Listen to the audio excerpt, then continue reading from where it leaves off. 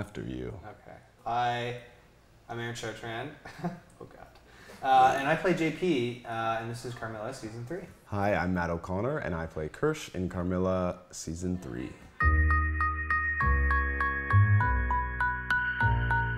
If I had to sum up Season 3 in 3 words, it would be blood, sweat, and tears. Oh, that was good. Shit, just for that second, I can't follow that. I'd say heartbreaking, that's 2 words, but let's just count it as 1. Exciting, and it's really beautiful, I think. I know that sounds a bit cheesy, but there's some gushy moments, and I like it.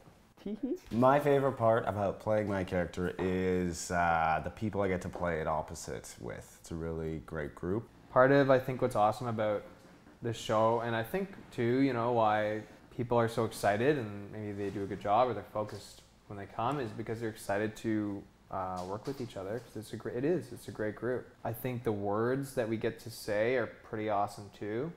The writers do a great job. If I could give my character a piece of advice, I'd probably say take better care of yourself, but maybe not, you know. I feel like that might throw a wrench in things, kind of.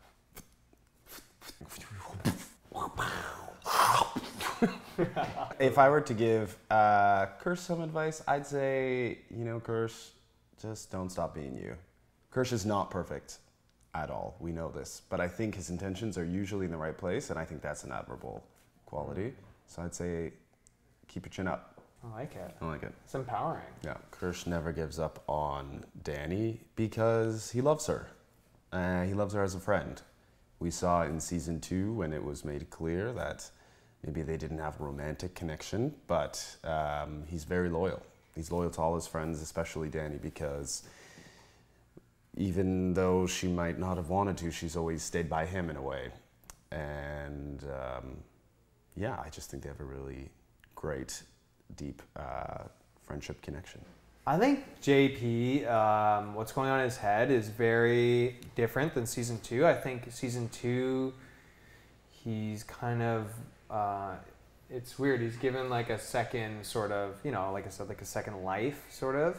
He's kind of like this kid, and I think in Season 3, he's kind of through that, and his emotions are kind of not really, I guess, what's important to him, and he's not really focused on that sort of thing. It's more, he's even more, I think, of an intellectual in Season 3. I think he's really just kind of worried about the people he loves, and he's more focused on them. Bye, guys.